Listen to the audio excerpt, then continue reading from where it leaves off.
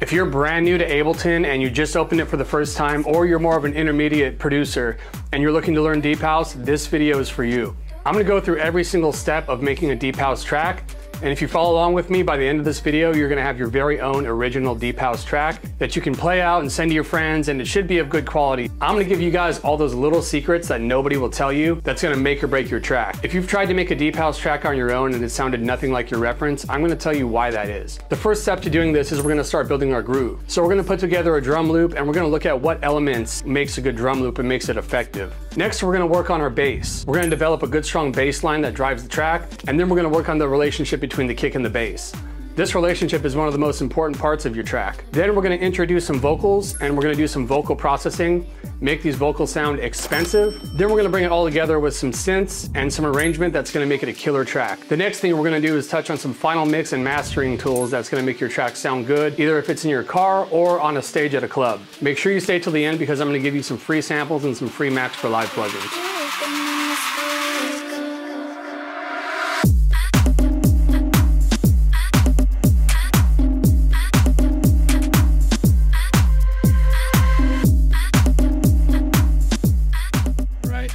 So we are here in Ableton 12. We're gonna make a Deep House track. So I have these samples I'm gonna link in the description. They're all free. So it's some basic drum samples to get us started. So I'm gonna go ahead and open that folder over here, which is going to be in my samples, Deep House drums. So I'll link these, they're totally free. It's a pretty good intro set for Deep House drums. They're all pretty good, honestly.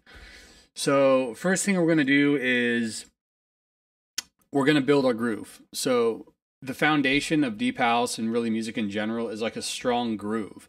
So we want to have a drum loop and like a groove to kind of build off, like a feeling. So we're going to start with the drums. First thing we're going to start with is a kick. So we're going to kind of cruise through these and find a good kick. So the characteristics of a Deep House kick are punchy, so we want something a little bit transient and heavy. We want it low, and then these are typically layered with like a higher percussive element. So you have the low kick and then the percussive element as well. So that's something to kind of take note of if you're using different samples or if you're just looking for one in general. Punchy, low. Now you'll probably hear the layers on these kicks of like the kick and then like a perk or a hat or something like that.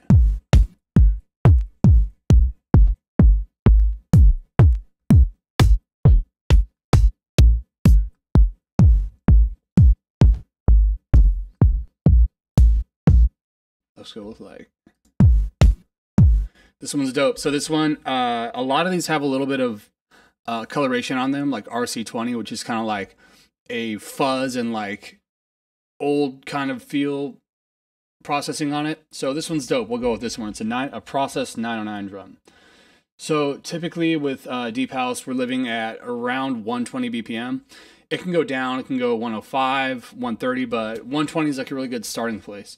So our foundation is going to be our 4 on the floor kick. So that's going to mean every quarter bar. So I'll fly around a little bit with like quick keys, but you know, I'll kind of explain what I'm doing. So Command 1 or Command 2 will increase or decrease the grid value. What I mean by that is if I press Command 1 a lot, now our grid is super small. If I press Command 2, now it's going to lock on to like every half bar. So we're going to Command 1 till we have a quarter beat like this.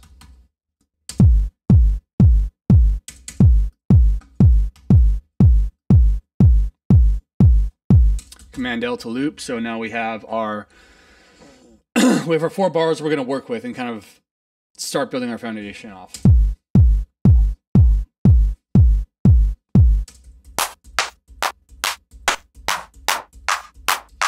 When we're choosing our drum samples in general, it's usually good to pick samples from the same sample pack or the same kit. So we're going to try to find something that matches this in like a transient sense. So we want to have something that matches it, like the feeling and the transient and the punch and all that. So we're going to go with like, that's a pretty good one. Let's see how that sounds. That one's a little bit too sharp. I'm going to go with like, here's a classic one.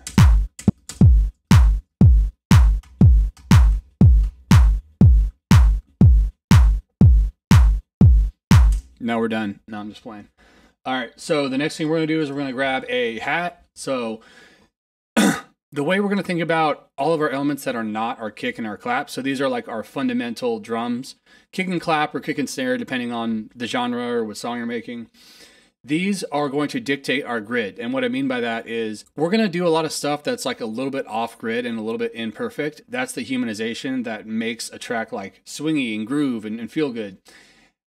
And so in order to do that, we need to dictate where the grid is at. So that's why with these samples in particular, with our kick and our clap, we're going to leave them right on grid. And I'll kind of show you why that is once we start adding some percussive elements. Here's a good traditional analog hat.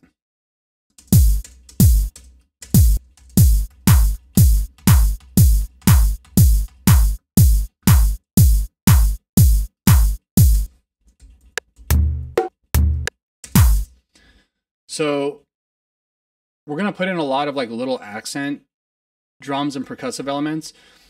What we don't want to do is we don't want to do something like this, because this is so repetitive and so redundant that the listeners are going to hear this and they're going to get tired of it super quick. So what we're asking ourselves at this point in the drum loop is, how can we keep this interesting and grooving and swinging so people are constantly like hearing new little things? So right now we're going to build off this 4-bar loop, and you know, that'll kind of evolve as we get into the song a little bit more. But for now, we're going to do little stuff like this. We're going to decrease our grid value a little bit.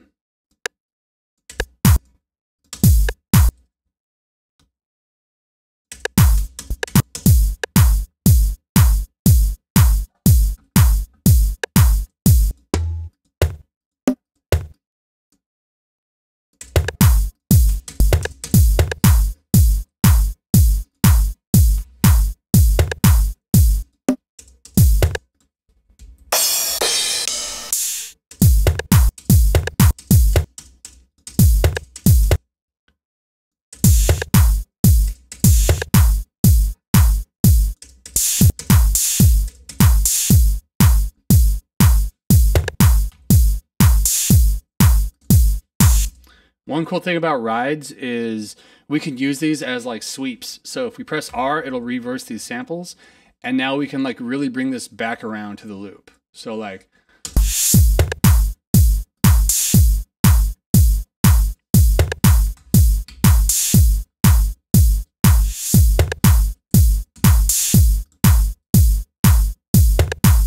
so notice what we're not doing is we're not doing, like, aside from our hat that's on every quarter note, we're spreading stuff out so that we have a lot of like different samples.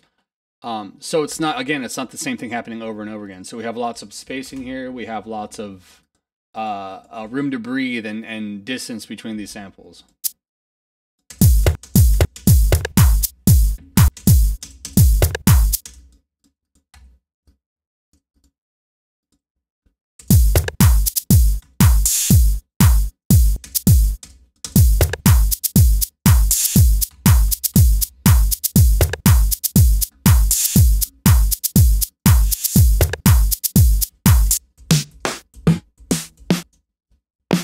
Going back to using the samples from the same kit. So our kick is a 909, a processed 909 kick.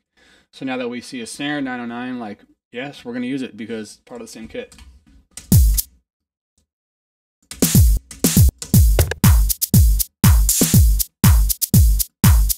So right now this drum loop sounds like shit, and the reason for that is because we haven't done any volume leveling or processing. So when I work with newer students, one of the most common things I see that people who are new to production do, that I myself have done, so no shame at all, is leave everything at 0. So what I mean by that is, over here, if we're looking at the levels, these are all fully loud. And the way our soundstage works is we want to create depth. We want to have some elements right in the front, some elements in the back, some elements on the side. So the easiest way to think about this is, like, let's say we're at a Broadway play, right? And so we have the main star, like I just went to see Michael Jackson, the Michael Jackson one a couple months ago. And so we have the guy who's playing Nija something, the guy who's playing Michael Jackson. He's right in the middle. So he's dead center in the front, closest to the audience, and he's doing his dance. And then over, you know, on the sides, we have these other people who are also, you know, doing things. And then further back, we have less important people doing other things. And so think about this comparison when you're building your sound stage, and think about, we can't have everybody up in front in the middle of the stage.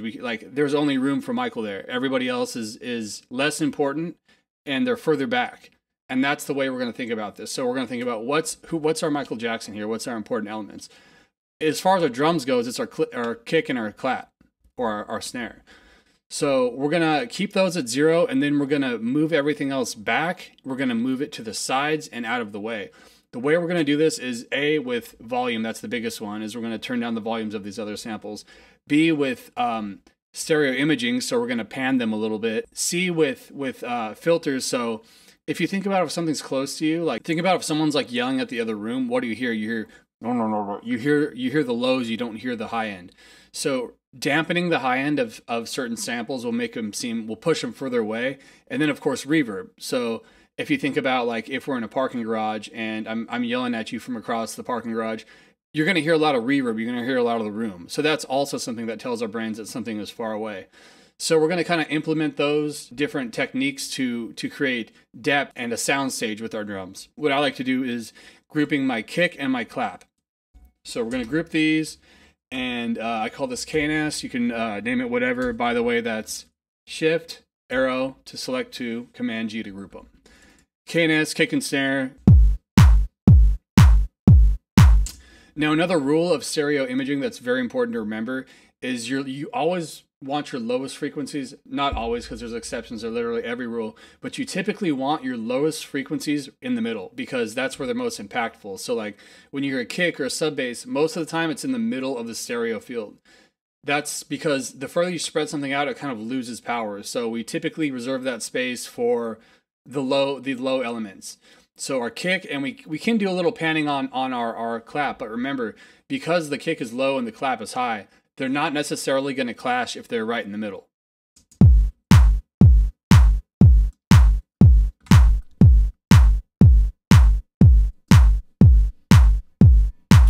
So when we're starting to do like little mix decisions here, like on our drum loop, one thing to remember is your lows is your roof. And what I mean by that is, if we look down here,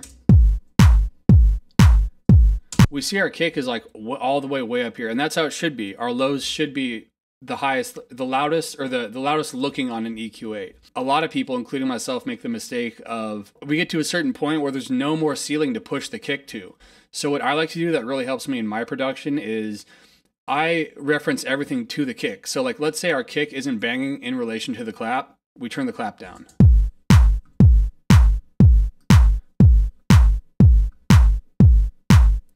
I would say in this situation, it's not. I would say the kick's probably sitting good, but we can always nudge the clap down 2 decibel.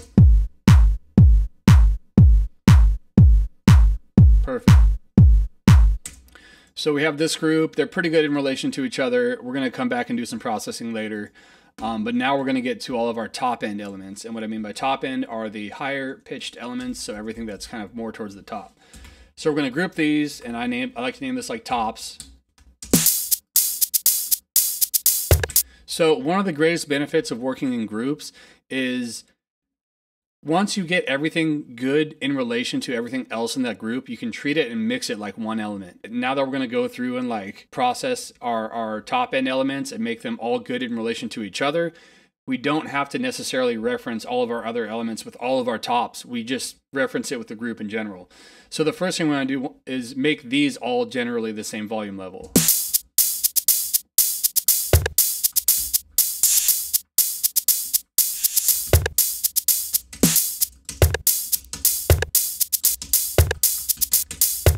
Some we want a little further back, so like we want the hat loud and the shaker loud, and these are kind of like little background accent elements, so we're going to turn these down.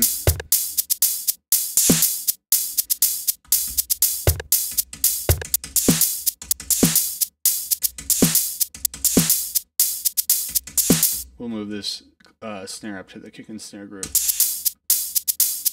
So one of your greatest friends in this kind of stuff is going to be a glue compressor. Basically, for those of you who are unfamiliar with compression, what it is it decreases the dynamic range of something. So what that means is, if we take a look at like a glue compressor here,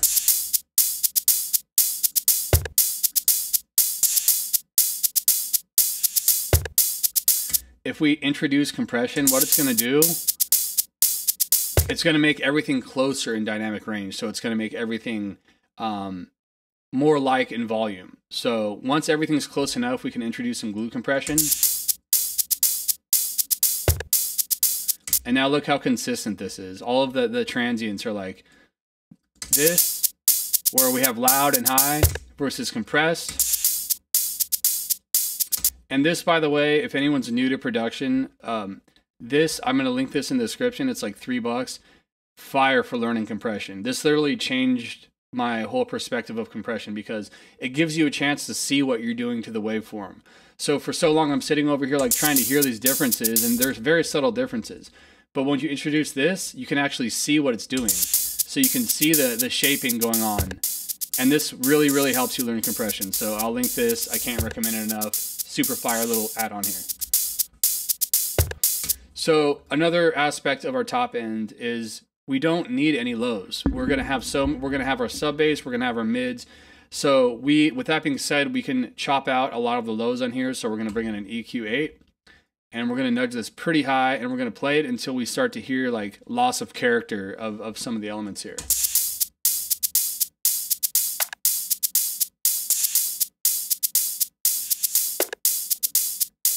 A little top damping like we talked about pushes it back just a little bit. And then of course, like we had also mentioned, the reverb is also going to push it back. So with reverb, less is more. You really don't need to use that much. Some of my favorite reverbs are the Convolution Reverb Pros that are max for live. They're free. So we're going to come in pretty light with this reverb. So let's start at like 10%.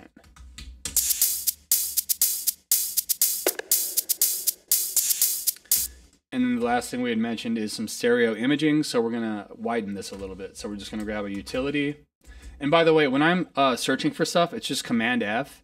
So anywhere we are in our session, if we press Command F, it's going to take us over here to our browser menu.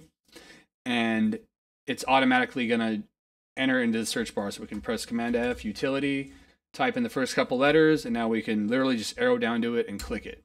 So it's that little kind of time-saving stuff that's really going to make or break your production, because you're going to get to where you're going way faster if you know how to kind of implement this stuff. So what we're going to do is we're actually going to right-click the utility. This is kind of a secret thing not a lot of people know about. And instead of width, we're going to move to mid-side mode. And the difference is when we're widening the signal, but it still has the middle. So it's like we're just widening the whole signal. With mid-side, what we're doing is we're actually just pushing it to the side, so it no longer has the middle. It's just on the sides. So we can do that, or another free Max for Live device that we really like is Haas Effect. So what the Haas Effect is it's essentially a delay that delays from one speaker to the other by literally milliseconds. But what that does is, since one is hitting our ears slightly before the other, it's actually deceiving us to thinking that something's super wide and it's got stereo imaging, even though sometimes it doesn't.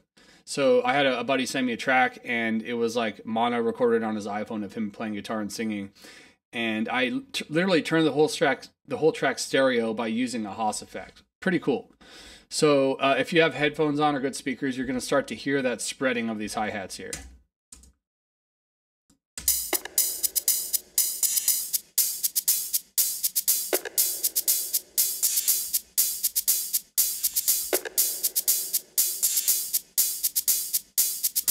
Terrific. Sweet. So now we're going to get into a little bit of groove. For producers in general, but especially deep house producers, this is going to make or break your track. So what I mean by that is groove is something that is imperfections in your drums. So it's like off grid, it's shuffle, it's notes that aren't as loud as others. So if you think about like a drummer, if a drummer, an actual drummer is like playing on a drum kit, he's going to accent notes. So sometimes he's going to hit a drum not as hard as the other times, and it's going to make it either quiet or, less attack. And sometimes he's going to hit it a little late, and that's really what we're after, to like humanize our music. So lucky for us, we could come in here and manually do it. And that's something I do pretty frequently, but what we can do that also works super good is we're going to join this. So we're going to highlight on the Command J. So we're consolidating, make this white clip. Same thing with these hats. We're going to Command J and consolidate them. And then we can actually come over here into Groove Pools. What Groove Pools is it's these pre-made grooves for us, which is super cool. It's unique to Ableton. One of my favorite things ever. So literally it's like these imperfections and these shuffles pre-saved into Ableton. Super dope. So like I have like a couple favorite ones and we can kind of hear what they sound like. So you hear that shuffle, like you hear the movement, the lateness, like the velocity. So we can literally drag this and just drop it on our hats. And like, let's kind of A and B this so you can see what I'm talking about. This is without. And with.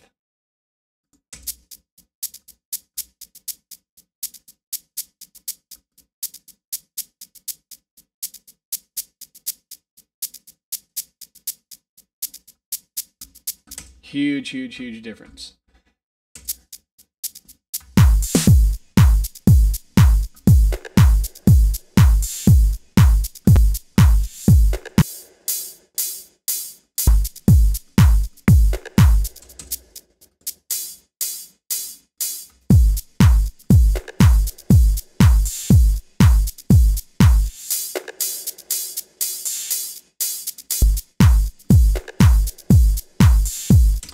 So we have everything pretty good in relation to each other. Now, like I talked about, like our kick is already at 0. If our top elements are too loud, that just means we're going to turn them down instead of forcing the kick to go louder. So we'll like start. A good rule of thumb is, like I was saying, you want your kick and your snare, your clap hitting at 0 dBs. Your top end elements, you want those around -4 to start. So we're going to crank this at -4.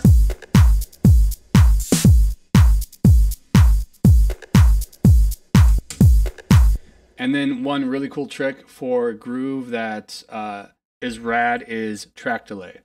So for some reason this doesn't come on 11, but maybe it's coming on 12 now that I'm looking at it, which is these options here.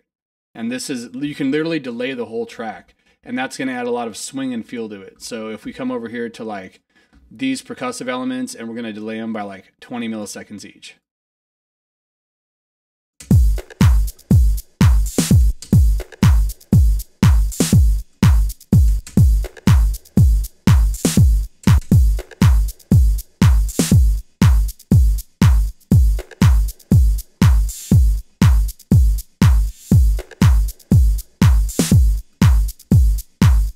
Bring this clap up a little bit. Another rule of thumb with not just drums, with everything in general, is high pass something unless you have a reason not to. So like anything that's not your kick or your sub, high pass it. Just high pass it. So we'll put this at like 130 is like my starter. So like anything that's not your kick or sub, like you don't need any of that anything below 130 hertz on it. You want a clean, tight low end. So what I mean by that is we don't want any other elements in the range of where our sub is. We just want our sub there. We're gonna have overlap here with our mids, our vocals, our instruments. We're gonna have overlap here. We don't want any overlap in our low end.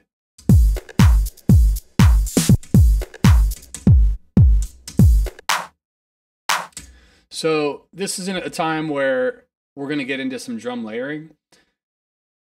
I see a lot of people just kind of like willy-nilly start tossing layers on there with no rhyme or reason. If I'm layering something, it's because there's a characteristic that's missing out of the current drum we're working with. So here we have a kick and a clap, and the clap's a little thin. It's very transient heavy. And so what I mean by that is like this big transient right here, it's got like a good attack to it. But we kind of want to beef it up and like add a little bit more body and feel to this. So this one's pretty transient heavy as well, but I'm kind of liking the tone it's adding. So, but we already have a transient heavy drum here. So what we're going to do is we're going to compress it. So brief synopsis of compression is, and this is the corny way it was described to me, is so it's what it basically is volume automation. So the attack is how fast the volume automation hits. Release is how fast or slow it comes back, and the ratio is how much it's turned down. So the corner comparison I've always received was, you're up in your room blaring your music, your Britney Spears album, you know, you're getting in there, and your mom tells you to turn the music down. The attack is how fast you turn it down after she yells at you. The release is how fast you turn it up after she tells you to turn it down. And the ratio is how much you turn it down in comparison to how much she told you to turn it down. So if she was like, turn that shit down, 2 would mean it's reducing it to a 2-to-1 ratio, so by half. 4 would mean a 4-to-1 ratio, so that would mean you're turning it down more. And 10 would be turning it down 10-to-1, which would be the most. So if we want to do like an aggressive compression, we're going to go to a ratio of 10. And by the way, a ratio of infinity to 1 that's what a limiter is. So like when you get to the higher numbers, like 20, it's basically a limiter because it's not really letting any noise in compared to where we're trying to get. So what we're going to do is we're going to turn down the threshold. So that's telling it where to turn it down at. And then we're going to reintroduce the gain.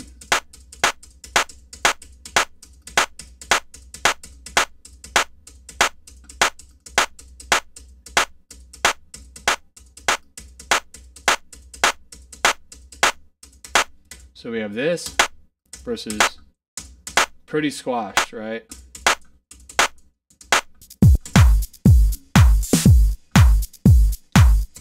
So this is another example where we're going to kind of revisit groove.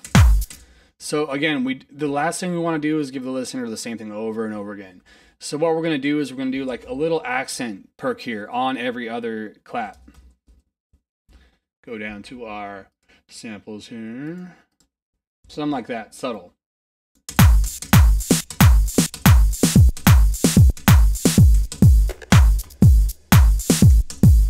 Stuff like this is almost felt more than it's heard, you know?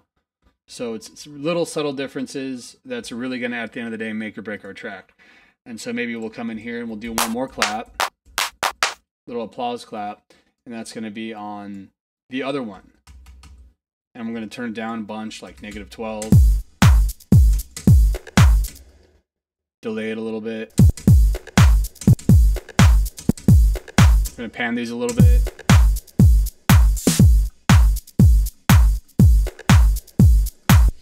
Use some spatial effects on this. So as well with reverb, delay is also, you know, a spatial effect. So it's kind of pushing something back. And it kind of gives it more bodies because we're going to have like that delayed signal. So if we pay attention here, we'll hear like a nice...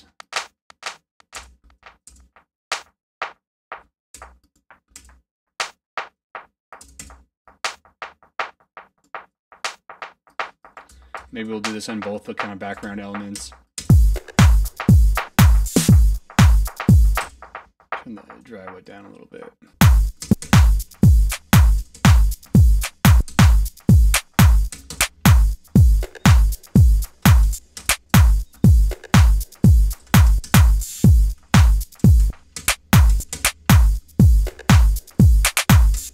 So what I'm going to do here is called a ghost note. So this is another way to implement groove is we're basically going to use the same sample except we're going to turn the volume down by about half.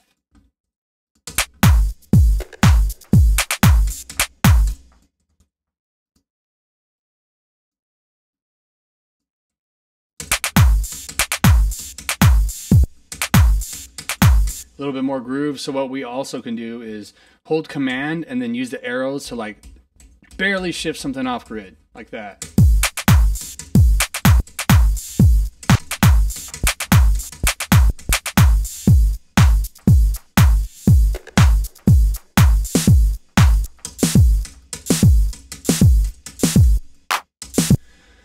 A great rule of thumb in production overall is if you're using like a snare, like the famous one is snares that everybody seems to have problems with like, I need to EQ my snare. If the snare doesn't sound right, use a fucking different snare. It's not the right snare or clap for the track or whatever you're working on. I don't ever like have any problems EQing or processing my snare. I literally toss it in, high pass it like we talked about, and that's it. Like maybe do some group processing with their drums, but like there's no need to do anything crazy. If you have to do that, then it's not the right sample. So when we're hearing something, we're like, this doesn't sound good.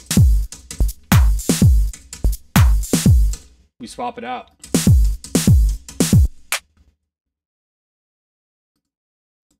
Instead of fucking digging in it for an hour.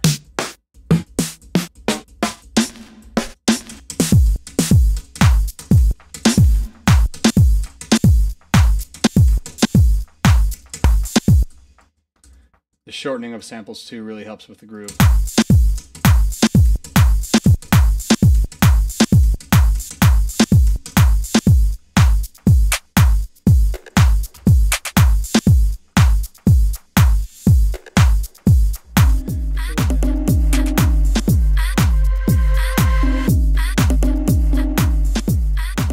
Definitely pretty close to moving on to the next part of our track. One thing that we're definitely going to do is some side chaining. So first thing we're going to do is we're going to layer this kick with a perk. It already kind of has one, but we're going to kind of bring it out a little bit more, because when our kick is hitting, we're going to side chain everything, which basically means we're going to make everything duck for like this part here. So we're going to use side chain compression, which I'll talk about in a minute, to make everything duck. And because of that, that means we can now put another layer on top of our kick, like a percussive element that's not going to duck. So we can have like that low end of the kick as well as the top end of the percussive element. So we're going to grab a hat, something transient heavy like this.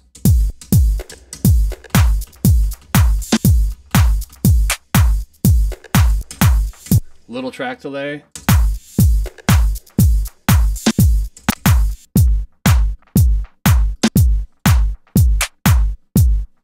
It's one of those things, again, where you probably wouldn't notice it if it wasn't pointed out to you. A little bit of a hat, we'll turn it down a little bit.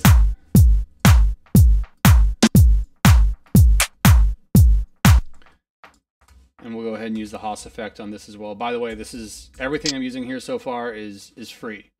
So Haas effect free on the Ableton website, or you can build one. It's easy to make as well. This is actually a free imager. Ozone 11 imager. It's the best imager on the market. There's a free version. This is the paid version, but they're pretty similar. I'm just using this to show you what's going on with the kick and the perk we have. So if we look at our kick, see how it's right here in the middle? That means it's mono, which means no imaging. It's appearing to us in our headphones and on our speakers as it's directly in the middle. That's where it's the most impactful. That's where it lives. Any kick sample you get, there might be a little stereo imaging on them. For the most part, they're going to be in mono. And now with this, we have the little...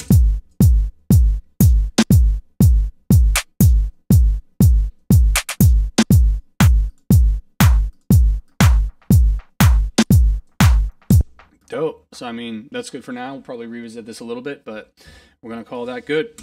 So now what we're going to do is we have our top elements and we have our kick and our snare. And now what I like to do personally is I Shift, Arrow, Command G, group these, and now this is our drums with a Z. And now we're going to introduce another glue compressor. This one's kind of just to catch the peaks, and what I mean by that is we have these, peaks of what's happening is things are summing.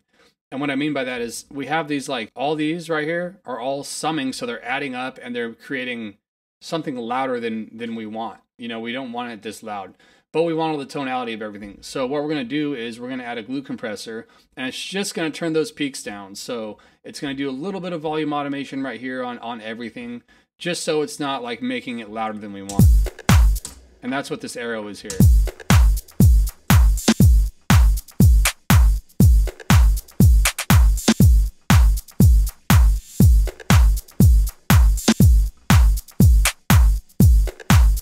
Beautiful, beautiful.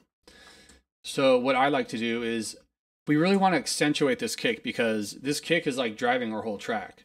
So like that 4 on the floor beat is what's making everybody dance. It's what's keeping everyone on beat. It's the thumping in the club. So like we want to make sure that we're accentuating this kick as much as we can. And the way we're going to do that is with side chaining. So what we're going to do is we're going to come over here to our top end elements, and we're going to put a compressor on it. Ableton stock compressor. And we're going to hit this little arrow right here, and it's going to give us an option that says sidechain. And now it's going to ask, where do we want to bring the audio in from? When we're telling this group to duck, what's telling it to duck? What signal is saying duck? And typically what we would do is we would use our kick. But what we're going to do in this situation is we're going to use our hat that's paired with our kick, because it's sitting on top of our kick and it's more transient heavy. So we don't necessarily want everything to duck all here, like all in this huge transient of our kick. We just want a little duck right here. So we're going to set it to the input from our hat that is paired with our kick, which is going to be 5 hat, big deal. And we want a quick attack because we want the ducking to happen as soon as the transient comes in. Pretty quick release. You know, we could put it on auto if we want, but I'll put it, you know, around like 17.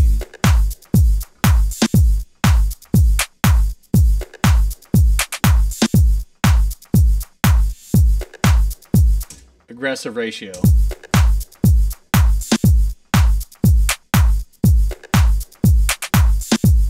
So we're going to revisit this when we get into the elements, but definitely that. Now this, it's subtle, but it's already accentuating our kick. All right, so we're going to go ahead and keep it pushing from our drums here. The next element we're going to introduce is going to be, let's do some bass, you know, like a driving bass line. So what we're going to do for a sub is, there's a couple ways we can do this. We can go and manually create a sub line. When we're creating our sub bass, there's a couple different ways we can go about that. We can have like a individual sub that is literally just its own deal. We could have our sub bass be a part of some of our higher elements. So it can be like part of our mids, or we can just literally just pull it out of our kick. And sometimes with this 4 on the floor kind of production, the best way to do it is literally just pull it out of the kick. So I'm going to show you how to do that. So we have our kick here. And what we're going to do is we're going to grab a drum bus. So this is kind of like a drum utility, but it's cool, especially for subs, because it'll give us the sub bass. Literally just bring it out of our kick. So what we're going to do is we're going to first set it to our key. So as we talked about, you know, we want between D, E, and F. So I'm going to go ahead and set this to like D. And then we're just going to slowly increase the boom.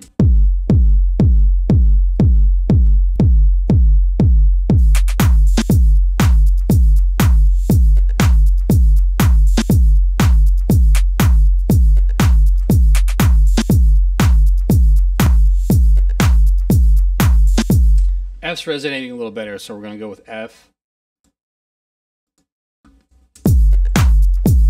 Just run it into a limiter. We're going to make sure we're in mono.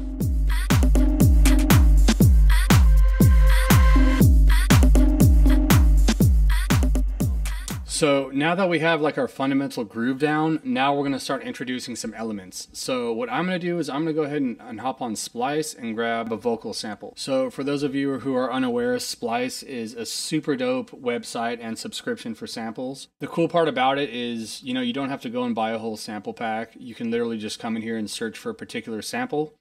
And, you know, you can purchase a certain amount of credits per month. They have super cheap plans. There are, you know, free vocals out there. This is probably the only thing that's technically going to cost money, but if you want to get technical, you can come in here and like these samples are pennies on the dollar. Like the one credit is like 5 cents or something like that. So what we're going to do is we're going to search Deep House Vocal, and it'll kind of give us parameters. So we want Deep House as a tag. We want vocals. And we want dry. The reason we want dry is because we want to process these ourselves. So we don't want someone to give us a sample with reverb on it. We don't want someone to give us a chopped up or delayed sample, because us as producers, that's what we're going to do. And having a dry sample is going to give us the flexibility of processing it ourselves to best fit our song. So we're going to go with dry. And we're going to kind of just cruise through and see what we see here. And if it's out of key, we can transpose it, meaning we can move it up or down. So don't, you know, focus too much on that. I think I need a break, don't care how long it takes. You know I hate the way you lie to me. You make me feel so... That's kind of fire. And it's, so the two cool things about this sample is, one, it's already in our BPM, which doesn't matter because we could warp it, we could stretch it if we wanted. And two, it's in G minor and we're in F, so that's only 2 notes away. The reason both of those things are good is because if, say this was in like 70 BPM or something like that, stretching it that much is going to create artifacts and it's going to degrade the sample. So it's right on the BPM, so you don't have to warp it at all, and we only have to transpose it 2 keys. So this is a perfect sample for this track. I'm going to go ahead and grab it, 1 credit, going to download it, and all we have to do is drag it into here. Another cool thing about Splice is once you download stuff from the website, it automatically goes in its own folder over here, wherever it's at. Here it is, Splice. So it's really cool. I love Splice. So we have our sample, and let's kind of see how it sits on top of our groove here. I think I need a break, don't care how long it takes. You know I I just did there is over here on pitch, I just moved it down 2 semitones. So complex is the mode you're going to want to be in for pitching vocals, this or complex pro. The difference between complex and complex pro is, not to get too technical, but complex pro allows you to match up the formant. So what the formant is in a sample is it's the dominant frequency.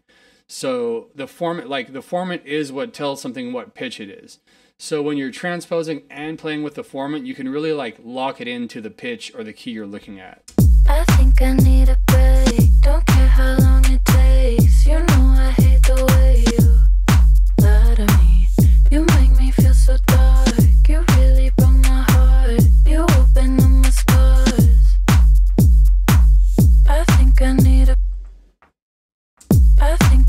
a break. Don't care how long it takes. You know I hate the way you.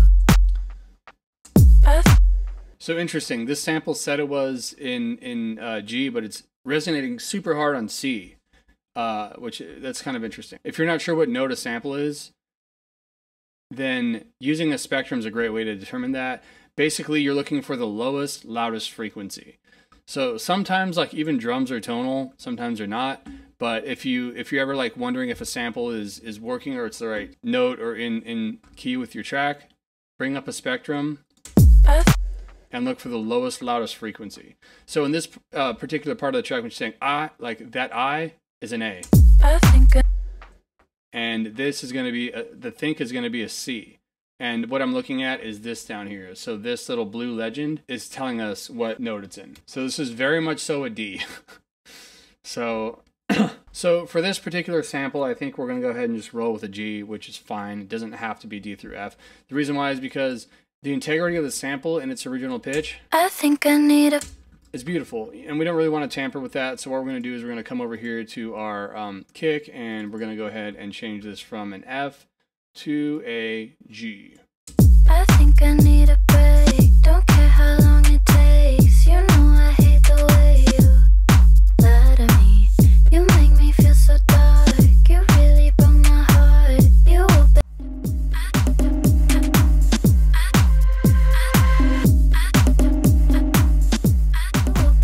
So this is a pretty cool trick in Ableton that sometimes it works great, sometimes it does not work at all. But you can actually convert harmonies and audio clips to MIDI. So sometimes it's absolutely trash, sometimes it works decent. So what we're going to do is we're going to right click this audio clip, the vocal, and we're going to convert melody to new MIDI track.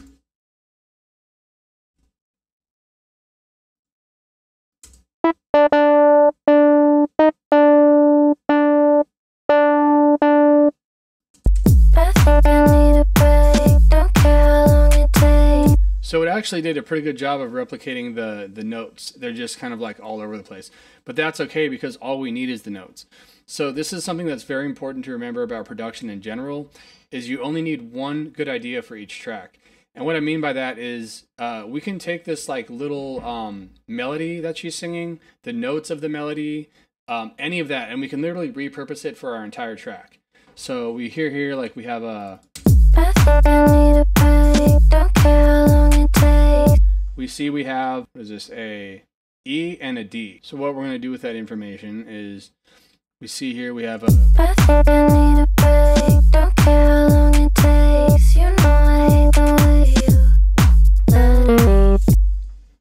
This is for sure wrong. There we go, that's better. So let's change this to G because this is in G now. So now we kind of see what notes she's singing in, and we're going to use these notes to kind of create some other elements here.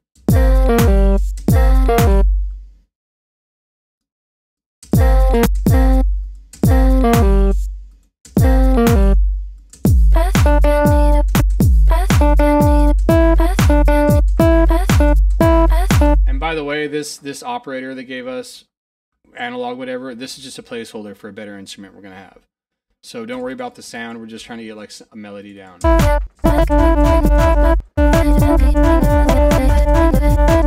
So we're basically just trying to find something that works out of these notes here.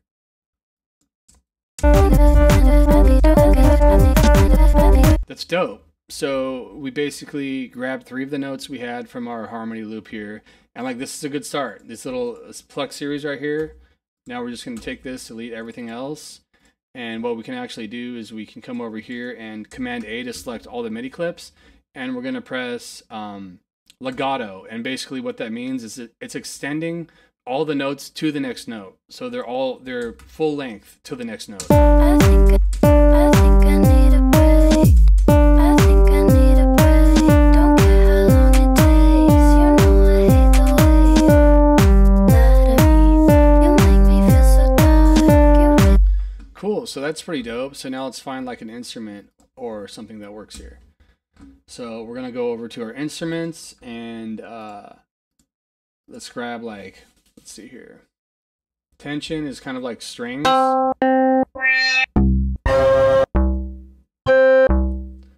And you know, if these sounds are a little corny at first because they're Ableton stock sounds, don't worry about it. We're gonna process them so they sound dope. I think I need a. So like this weird little like tonal drum, this would be like a dope layer, and that's something we're gonna keep an eye out for. Is like, again, you know, going back to like repurposing something in a million different ways. This is something that we can like slightly bring in at some point in the track and bring out. So what I'm going to do is Command D and duplicate this track, and we're going to mute this, or we can leave it on while we kind of experiment with another sound we want. You make me feel so. From my heart, you open So now we're going to select, you know, any of the elements that we're making, and we're going to call them mids, what I like to do. So any instrument that are living in the middle.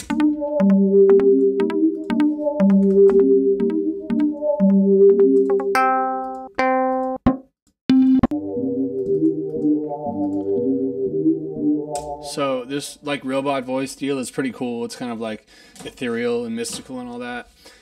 We want to bring it further up front. So what we're going to do is we're going to use saturation, which is a great tool for kind of like pushing something forward. So we could increase the volume, which we will do also.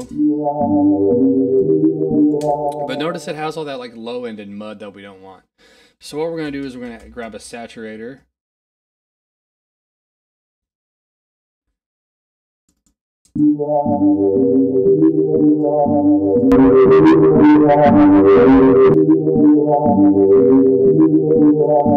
Little medium curve, soft clip on.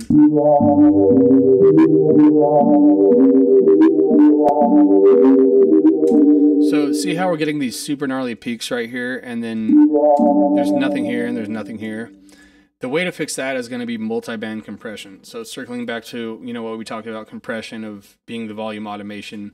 Multi-band compression is going to treat only the select areas we're working on. So what I'm going to do is grab a multi-band compressor. Multi-band dynamics. Now we see we have this huge spike here in the middle. So if we drag this up or down, if we drag this, it's going to decrease the ratio. So it's going to be a more aggressive compression here. And now we can actually come up here and upward compress. So we're pushing the highs up.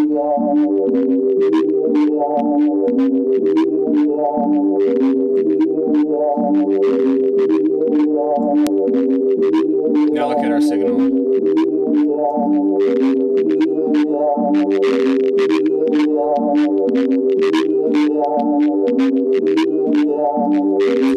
So it's sounding pretty blown out because we just compressed the living hell out of it, but I'm kind of digging like that lo-fi kind of sound.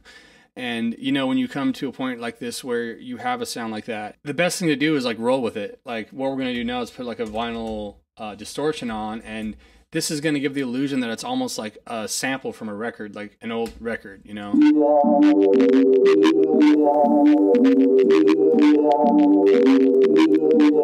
Switch these up a little bit.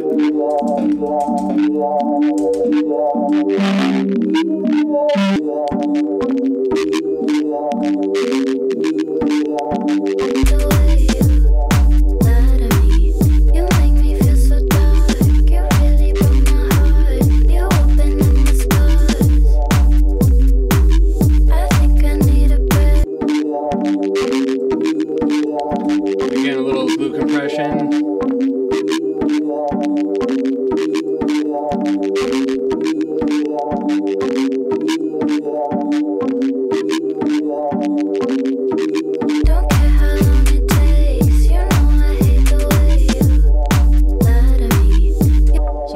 good foundation to work off. So what we're going to do now is we're going to start playing around with this vocal a little bit. And like we talked about, we're going to do a little bit of processing on it. So first things first, some reverb. So I like the convolution ones because what convolution reverb actually is it emulates real spaces. So I feel like it resonates with our brains better because these are actual spaces. So like this is a cathedral. So this has like the frequency response of a cathedral.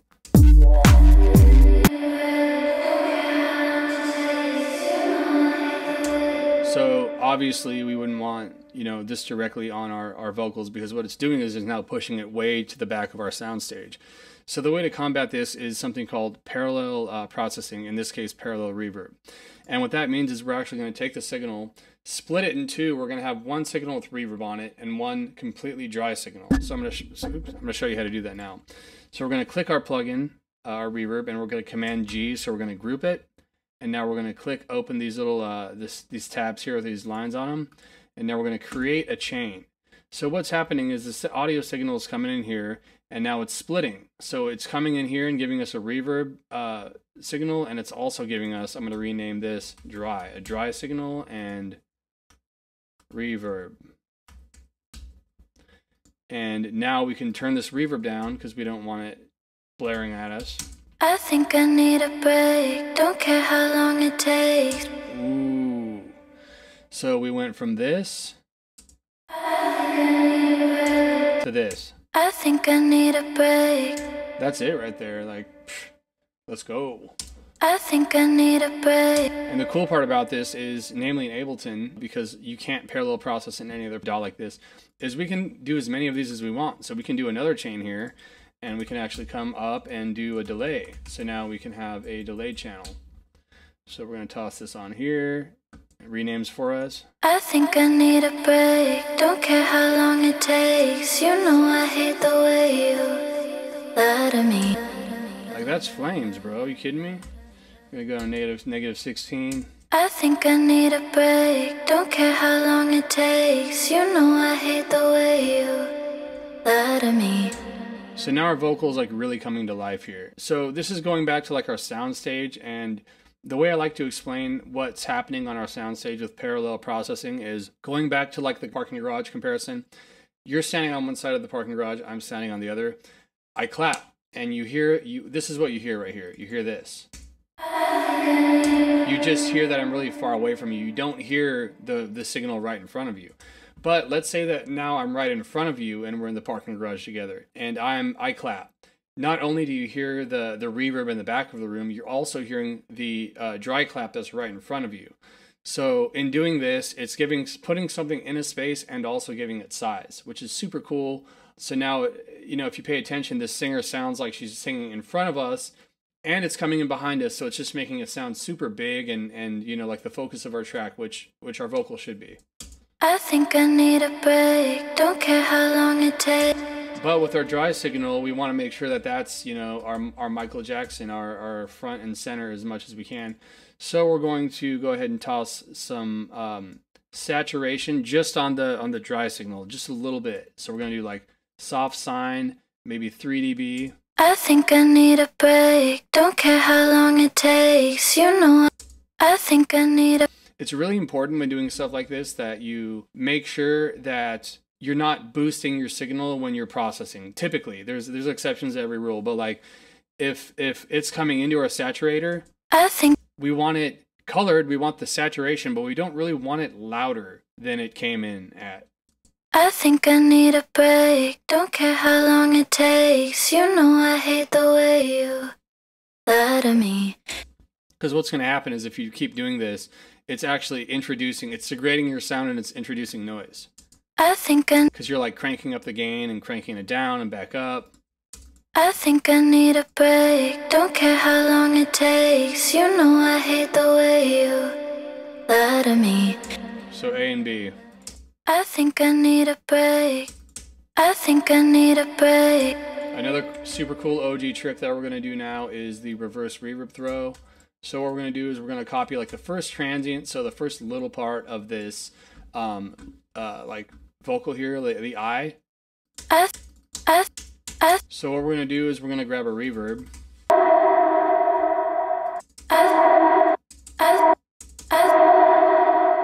something like that. So what we're going to do now is we're going to click on the head of our track, we're going to right click it, and we're going to freeze the track.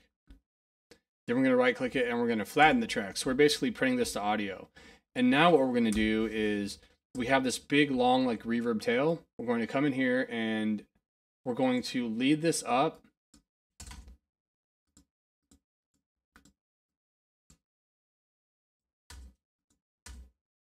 into our vocals. So we're going to lead this reverb swell right into the rest of them, and it gives this really cool like effect of like a reverb swell coming into the vocals. So if we listen to just like these here, you open up my scars. I think I need a break. love it, love it. You open up my scars. I think I need a break. Don't care how long it takes. You know I hate the way you lie to me. You make me feel so dark. You really broke my heart. You open up my scars. I think I need a break. Don't care how long it takes. So we got a pretty good foundation at this point. You know, we have our nice little plucks, we have our vocals, we have our drums. Now we're going to kind of get into like the adding and subtracting and the kind of like building around the track. So I think we're probably going to want like one more cool mids element. So we're going to roll with this pluck again, and we're going to create a new MIDI track, and we're going to copy and paste these.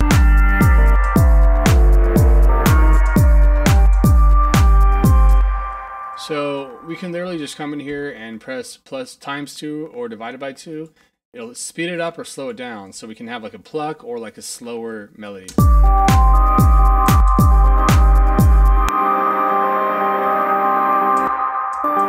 that's cool, but we're going to reduce the reverb.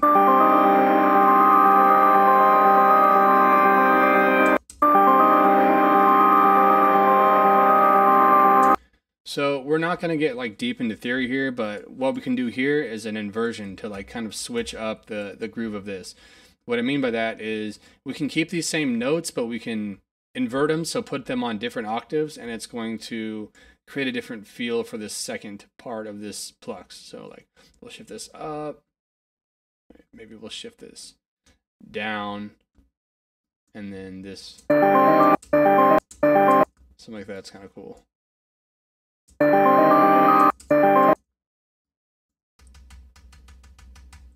So we'll have like, we'll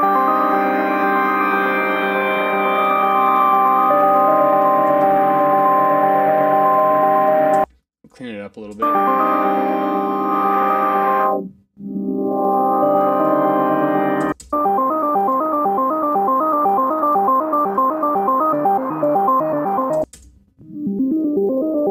And with a lot of these instruments, they put these mappings here for a reason. These are what sound good with these instruments. So we're going to get into automation here shortly, but I think we should keep this pluck. It's cool. And, you know, let's kind of just roll with that for now. I don't want to get too stuck on the small details. Really broke my heart. You open up my scars. I think I need a break. Don't care how long it takes. You know I hate the way you lie to me. You make me. I think I need a. So what we're going to do now is we're going to start playing around and repurposing these vocals a little bit. Let's see if we can get a clean octave below on these with stock Ableton plugins. I think I need a break. So we're in Complex Pro, that's great. We're going to shift down to pitch it down. I think I need a break. Don't care how long it takes. You know I hate the way you. Pretty good. I think I need a break. Don't care how long it takes. I think I need a break. So we'll grab this little ah right here and start chopping this up a little bit and playing with it. I think I need. I think I need. I think I need.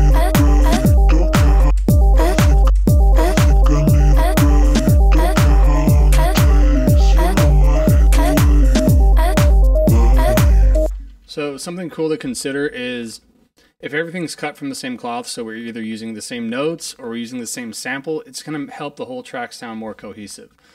So here we have like this vocal chop, and we can really like process this and make it crazy. Well, and it's gonna sound good no matter what, because we know it's in the same key because it's the same sample, and it's literally the same sample. So let's do like, let's get creative. Let's do like a spectral resonator.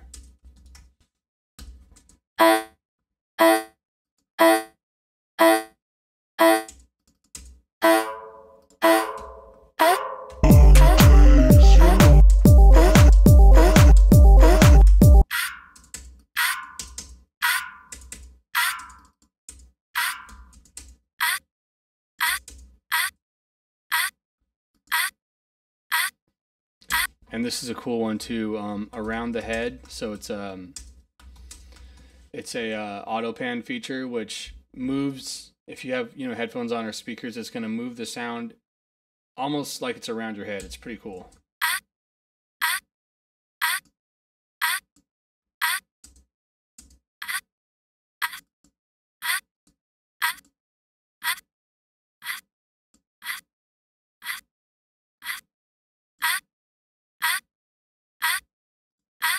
And then some reverb. This is way in the back, so we don't need it to be dry.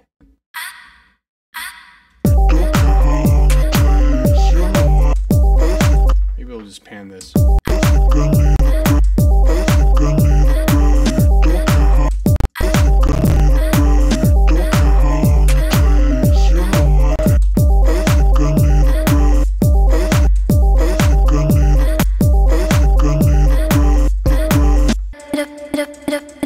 That little chop there, I love grabbing little stuff like this.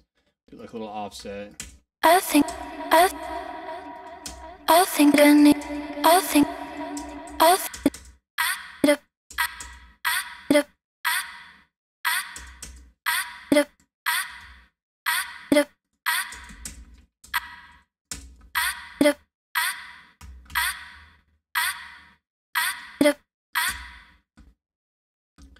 What can we do to make this crazy? Let's do like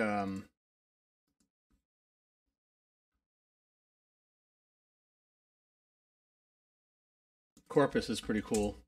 It gives things like tones of wood and beams and stuff like that. It's pretty cool.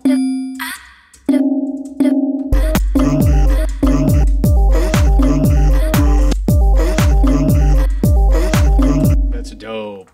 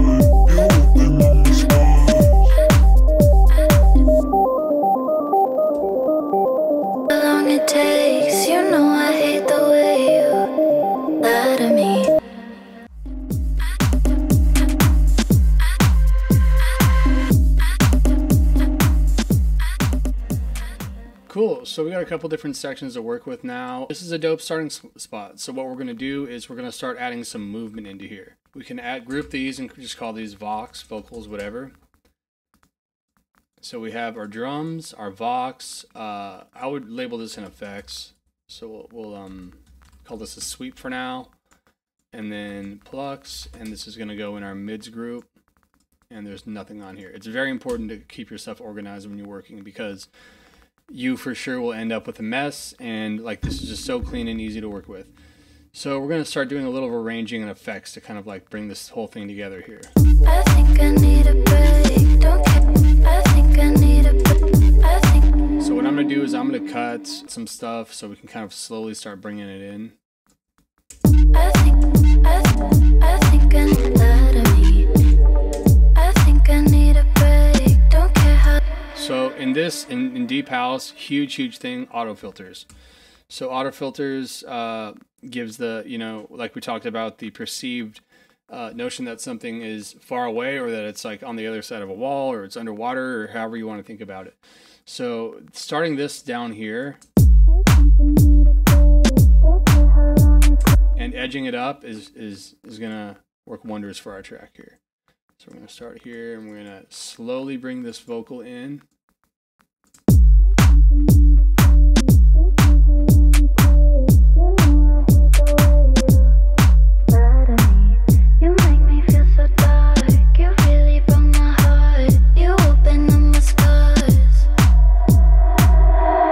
I need a break, don't care how long it takes. You know I hate the way I think I need a break. Maybe we'll use the pluck right here. That'll be pretty cool. Like a nice fast pluck to kind of like build the tension.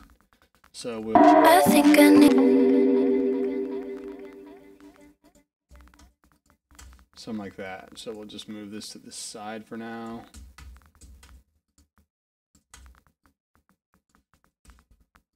You open up my scars. I think I need a break, don't care how long it takes. You... And this instrument actually has its own filter on it. I think I need a break, don't care how long it takes. So one of the key things with production in general, especially deep house, but like keeping stuff moving. So like the thing that's going to kill your mix the quickest is stagnant. So like this playing over and over again. The quickest way to make something not cool is to do it too much. So what we want to do is not overdoing it, but we want to keep stuff constantly moving. So little stuff like this, we're going to, you know, hop in these parameters, and in fact, they actually have a plugin called Shaper, which what we can do is we can literally just map this, and it can control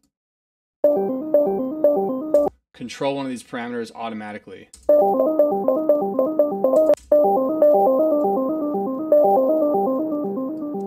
Again, you know, subtly, it doesn't have to be gnarly.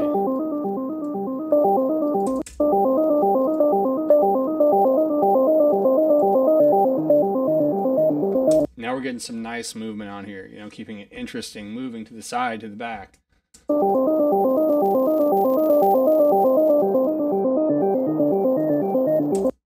little jitter, a little like high elements in the back. We'll do that every quarter note. And again, what reverb does is pushes stuff away. So when you're doing a build, what you're doing is you're taking elements away to like reintroduce them in full effect. So we want everything to like go far away and get washed out, and cut the lows and cut the highs. And then when it hits, you know, the sub hits, everybody goes crazy, because it's not that the sub is that loud, it's that we took everything else away before the sub. So everybody's perceiving that sub as being super loud. So, you know, in situations like this where we're kind of coming out of our intro into our build and then our drop, if you would, this is going to be where it's important to like add some of those characteristics.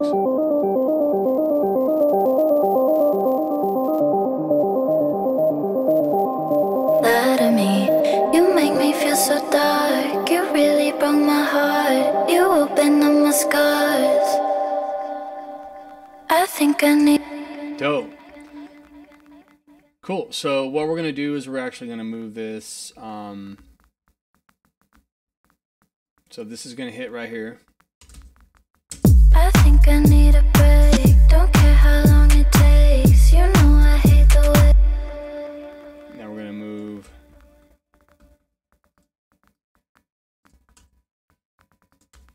I think I need a break. Don't care how long it takes. You know, you open up my scars.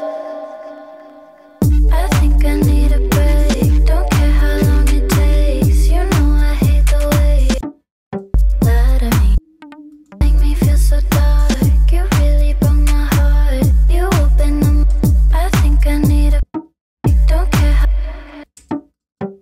Let's bring this pluck up a little bit. Don't care how long it takes. You know I hate the way you lie to me. You make me feel so dark. You really broke my heart. You open up my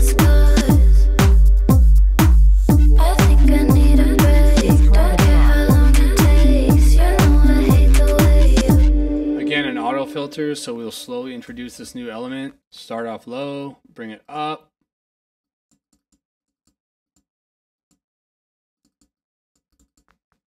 I think I need a. How long it takes, you know I hate the way you lie to me. You make me feel so dark, you really broke my heart. You open up my scars. I think I need a break.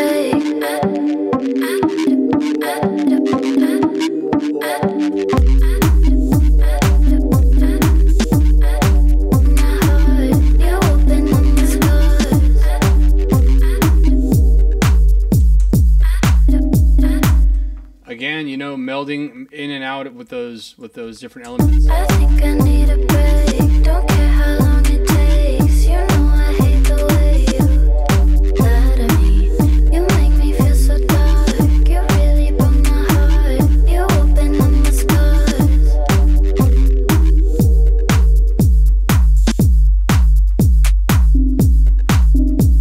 You lie to me.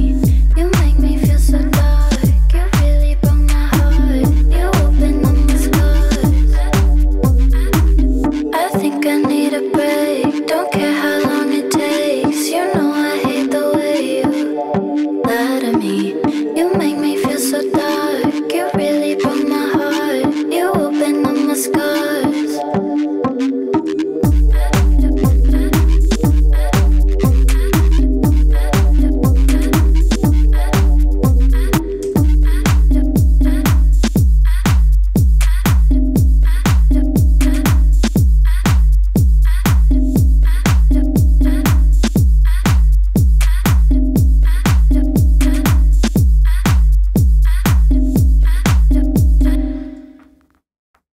So again, keeping stuff moving. Let's do go back to our pack here. And you know, we would be doing more switch ups with the percussive elements and everything. We'll kind of get into that later.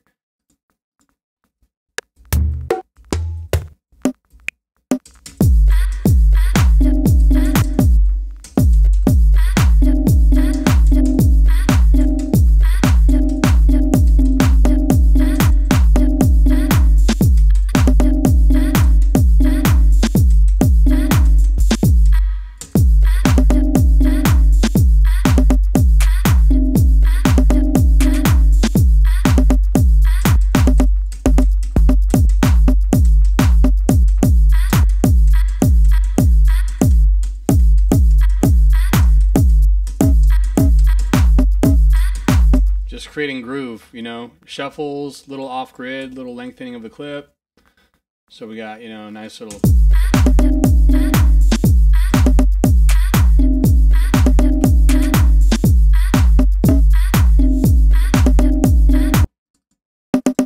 So we want to make this loud, but it's transient and heavy. So what we're going to do is we're going to compress it.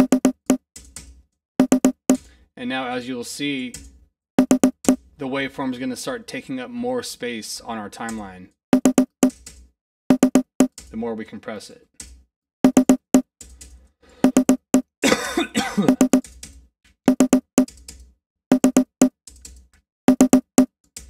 And now let's run it through an amp. So there's, you know, the amp, the saturation, the distortion, they're all different flavors of essentially the same thing. They're just, we're boosting harmonics and we're giving stuff body. So if you're ever in question of like, do I use amp, overdrive, distortion, they're different flavors. Interesting, that's crazy, it's like a snare now. So we're gonna do a boost.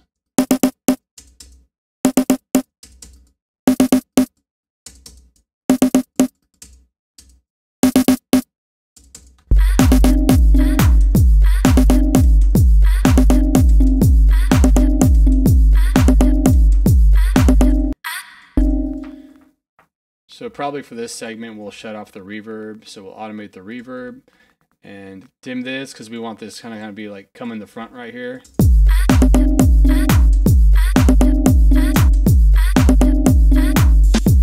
Overdrive.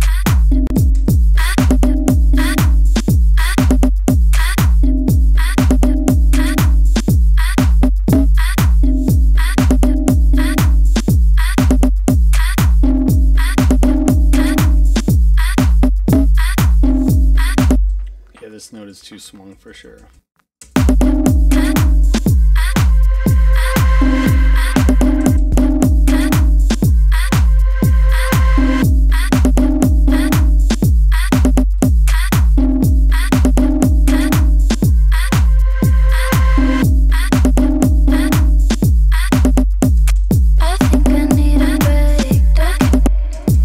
So that's a cool little switch up section here, and you know, all we really did was we chopped up the vocal and grooved it. So I can't stress enough, like, if you have a dope groove, you have a dope track. What I mean by that is little chops, we processed them a little bit, you know, we put them on the quarter notes. Down here we did a little warping. And then, I mean, we can even come in here and every other one, we can like chop it a little bit.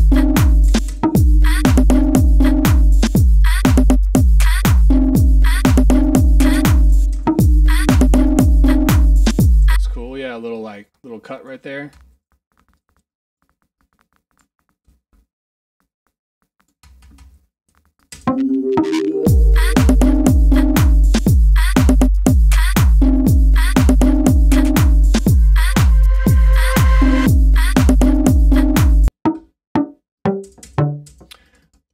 I don't know about these plucks here.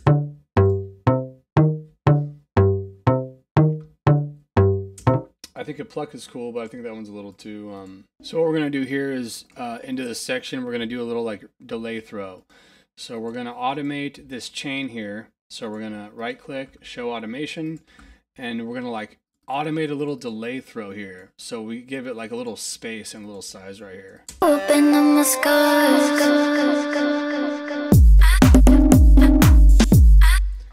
Great. So now we're going to start gluing this whole thing together with some effects. So we have our Vox, our mids, and this is going to be our effects group. We can go ahead and group these, and you can either call this mids 2 or body, whatever you want. And now we're going to start adding some sweeps. So like white noise and sweeps is really going to help ease the transitions and like kind of like move the track along. So we don't have any sweeps, but what we do have is a ride, and that is just as good. So what we're going to do is we're going to come over here, warp, and we're going to stretch it. We're going to find a mode.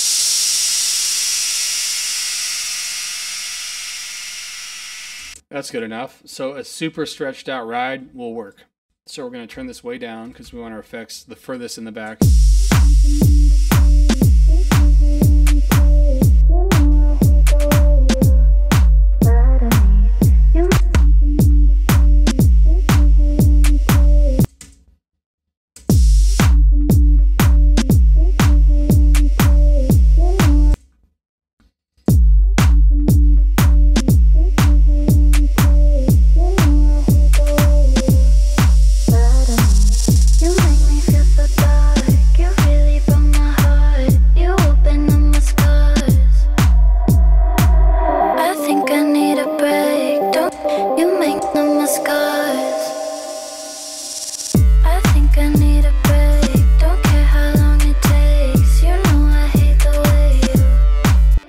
Use these pretty much at the end of every 4 bars to like kind of ease the transition and like tell the listeners the transition's coming. You open up my skies. I think I need a break. Don't you make me feel so dark. You really broke my heart. You open up my skies. Lie to me. You make me feel so dark. You really broke my heart. You open up my scars.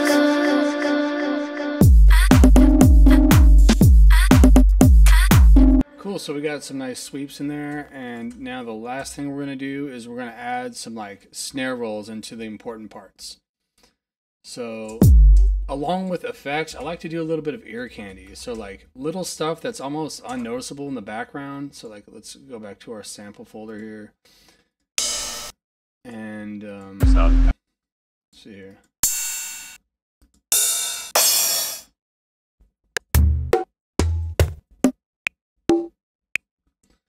Super little stuff. Like we'll make like a, you know, we'll do like some sound design, like spectral blur. That's beautiful. Look at that.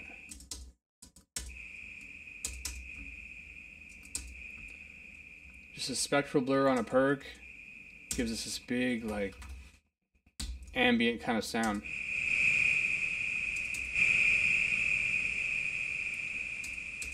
And now we can just toss some other samples on here.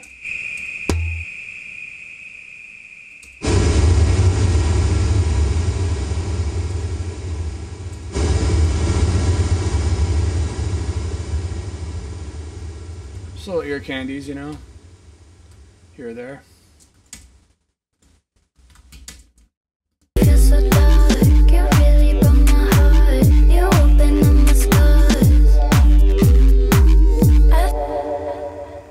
That's, you know, a good start. A couple little noises over here. We're going to call this effects. And we can toss this once again in our final mids group. And then last but not least, let's do like some drum risers here. Like, let's build some tension. These are also some free Max for Live plugins. Instruments. One's called Clap. What is it? Yeah, so these are free Max for Live, and they're like drum synthesizers. So like snare. And it's a MIDI instrument, but the cool part about this and the Clap one, which is right here, is it like it's randomizes it, which is super cool. So it makes it sound sloppier, like a room full of people are clapping. So what we're gonna do is we're gonna hit it every quarter bar.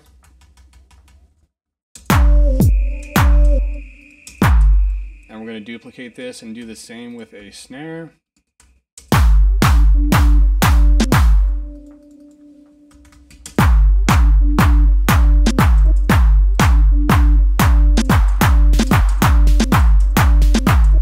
This isn't gonna live here, we're just kind of building it right here. So we're gonna call this build snare.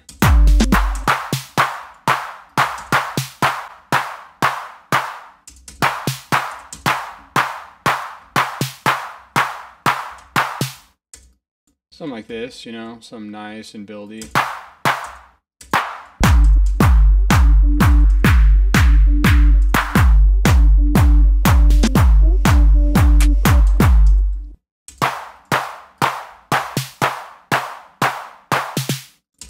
Again, you know, our golden rule, we're gonna high pass it, add a filter, or add a compressor, because there's summing right here. Remember, these are 2 peak summing. Catch the peaks a little bit.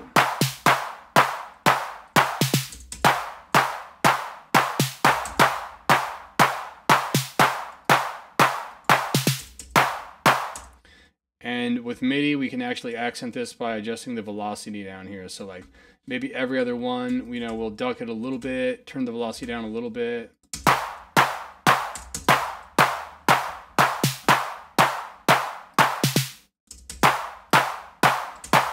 And we'll go ahead and print this to audio. So the way we can freeze and flatten this, but we might want to come back and adjust this. So we can actually, what we can do is we can click external in, and we can click resampling. And then what we can do is hit record here, and when this is playing, it's going to record onto this track. So once we hit record,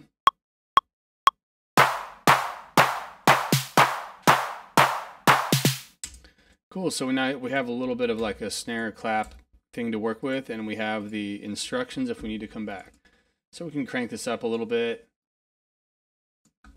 And another cool warp mode is called Beats mode, and it warps based on the transient. So you can kind of hear what I'm talking about here. If we play this, this will shorten, like lengthen or shorten the sample.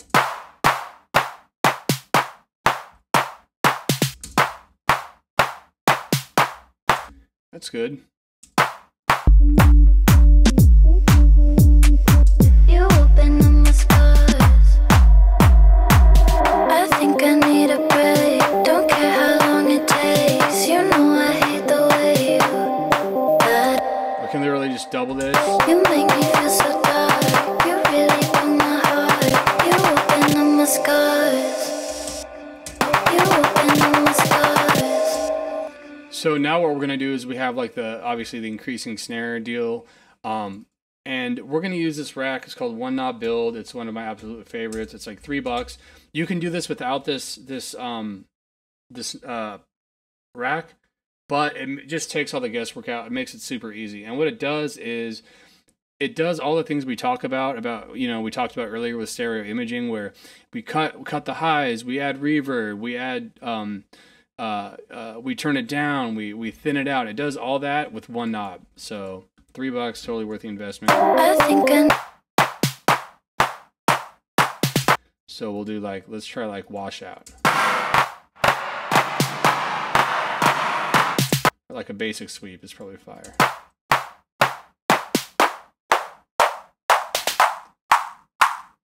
Again, subtle, but works magic. So we'll do that on here on our snares. And we're going to use a shifter like we talked about to slowly pitch it up. So we'll go into pitch and on fine. So fine, this, if we crank it all the way to the right, that's one semitone. So that's perfect for here. Cool, so this is a super dope foundation for a deep house song. What we're gonna do now is we're gonna kind of do some final touches. So let's say we were happy with the arrangement, we went all the way. This is what we would do next to pretty much bring this to completion. So like I was talking about, we want to mix things in groups so that way it's like one unit and we can treat it as such. So we have our giant mids group here. I think I need a break. First thing we're gonna do, always in a group, typically is a glue compression. Catching those peaks and just gluing everything together so the dynamics are more common, it's more cohesive. I think I need a break. Don't care how long it takes. You know I hate the way you lie. Always that high pass 130. I think I need a break. Don't care how long it takes. You know I hate the way you lie to me. You make me feel so dark. And you know, going back to our soundstage comparison, everything has its place. So like in this situation here where, you know, we have vocals playing and these instruments, we have to think, we don't want them sitting on top of each other. So where are they sitting at? So like here, I think I need a break. Don't care how long. our vocals, you know, these are Michael Jackson. They're up front at the front of the stage. I think I need a. And this isn't really interrupting it at all. That's the way you want to look at it. Is this interrupting? Is this fighting for space? This really isn't, because it's far enough back. You know, it's ambient. They're not fighting, so I'm not really going to worry about it. I could go in and pan this and widen it, but it sounds fine the way it is. I think I need a break. Don't care how long it takes. I think I need a break. Don't care. 'Cause you know I hate the way you lie to me. You make me feel so dark. You really broke my heart. You opened up my scars. Same thing with the robot voice. It's not really fighting. I'm not going to worry about it too much. 'Cause you know you opened up my scars.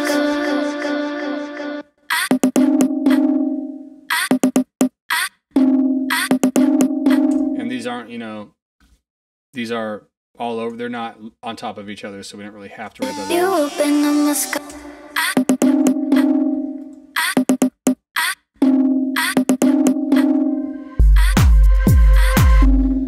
So honestly, you know, we could really nitpick and get in there, but I'm going to go ahead and say these are good enough.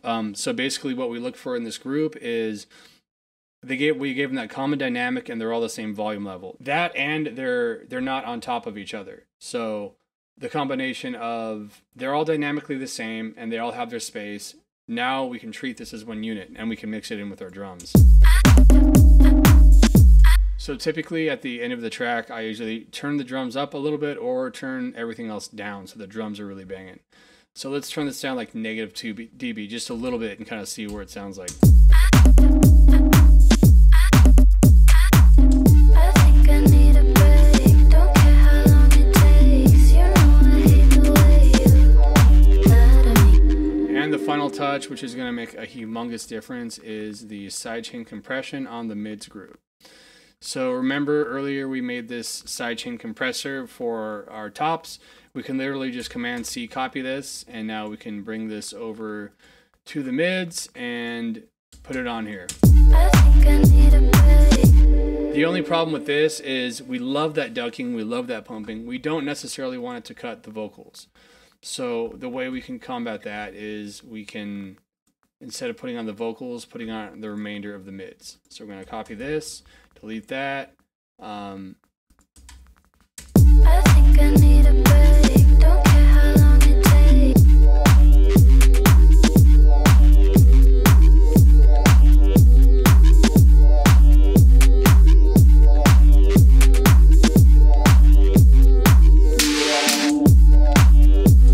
That ducking can really make or break the track. That like pumping, that kicks hitting, everything's boom, boom, ducking, ducking.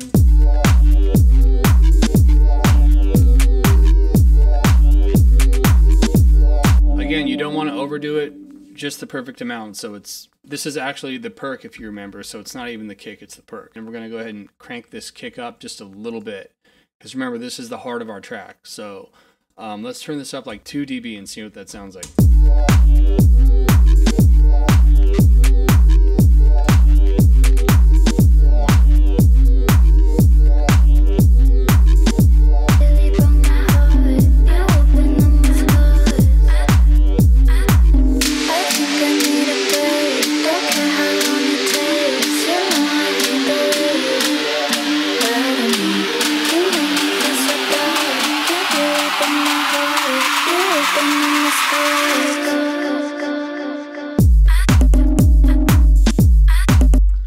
And we'll do a little sweep right here.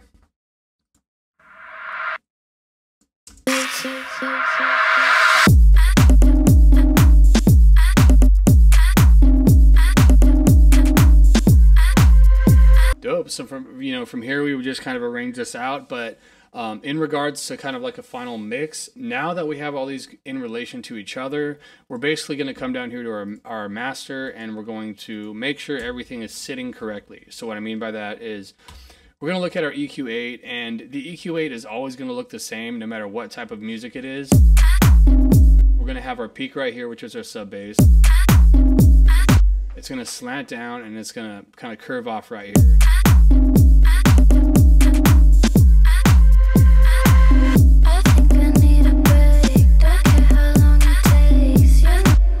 And this down here, you typically want a little dip in, because your sub bass sits at like about 40K and up. Everything down here is really just like noise you don't want. So we have our kick and our bass driving the track right here. Everything's kind of slanting down, so that looks pretty good. A little bit of multi-band dynamics. And what this is doing is just evening everything out. So if there's some mids that are out of control, if there's some lows that are out of control, just even everything out.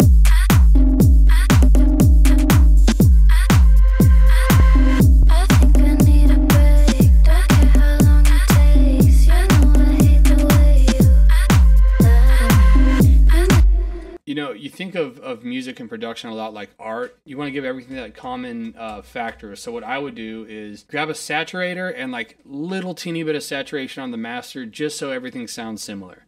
We could even do this in parallel, which is what I typically do. So we'll put this down here on a return track.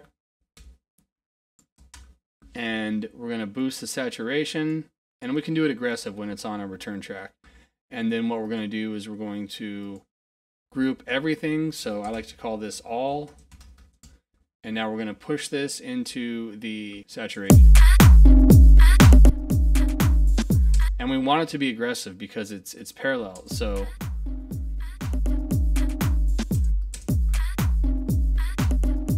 two spots that you may or may not need to kind of work on a little bit is here, which is where the harshness lives. So this is going to be like, so if you click this headphone logo right here, if anything you're selected, it'll play that. So we're looking for like that ear piercing sound up here. I'm not really hearing any. The next section is going to be the mud, which is going to sit at right about 250, and it's going to be that kind of muddy sound we don't want.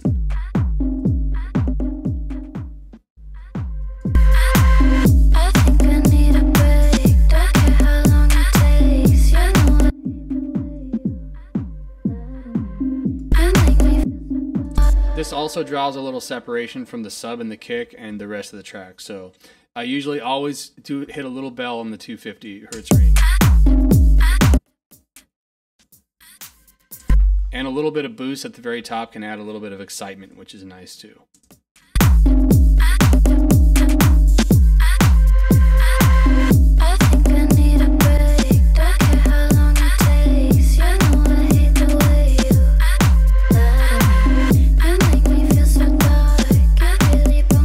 Another glue compressor, just again to catch those peaks and just reduce them a little bit. And then we're just going to run everything into a limiter. Just make sure we're not getting any clipping here.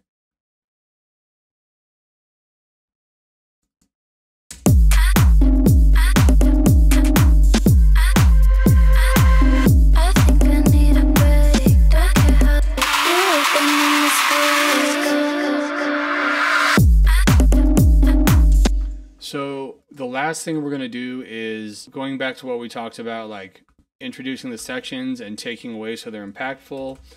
This is a pretty cool little OG trick here, and this would be to slightly reduce the gain before the drop. So like not much at all. We're talking like, we'll do like a, you can edit value -2 dB drop, and then it hits back at 0.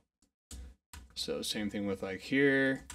Anywhere there's like a little bit of a build.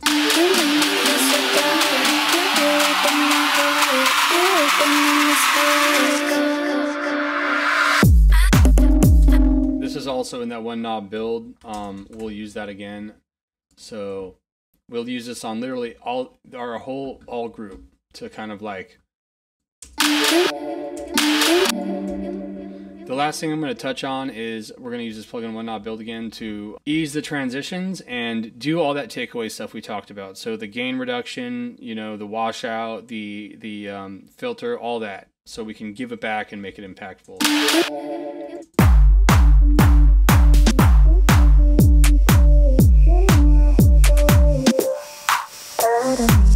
You make me feel so dark. You really broke my heart. You open up my. That's a pretty good one.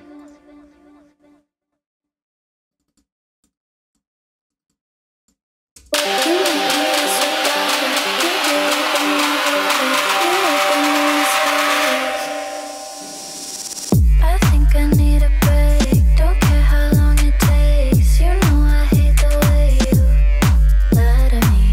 You make me feel so dark. You really broke my heart. You open up my sky.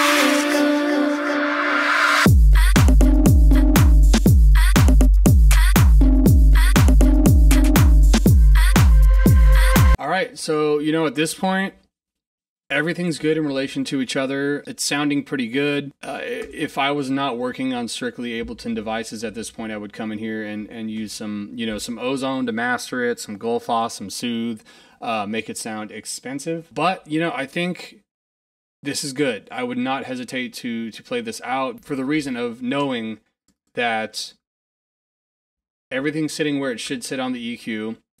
We have the multi-band dynamics, so everything's in control. It's compressed and it's limited. So once all these things are in check on our master, it can really only sound so bad on, you know, a different system that's not my headphones. I really hope this was helpful to someone. If you guys have any questions or anything, just drop them in the chat. I'm happy to help. I also teach Ableton, so if you're looking to expedite your curve of learning, don't hesitate to DM me. I've worked with, you know, 3 or 4 mentors over the years, and it's significantly faster than searching stuff on YouTube. Thank you guys for watching so much. I will link everything I've used in the description, and I'll also go ahead and just link this project because I know sometimes it's helpful to just look at projects and kind of see what's going on. So thank you guys for watching. I'll see you next time. We find ourselves standing before an unopened gift, a wrapped enigma waiting to reveal its secrets. Underneath the twinkling Christmas tree lights, a present sits, unassuming yet intriguing. The sound of crinkling paper fills the air as we delve deeper, exposing a core of the hidden treasure. With a sense of reverence, we lift the lid of the box, revealing the marvel within. A gasp escapes, a whisper in the stillness. It's Bohemyth's first sample pack. It's more than just a gift.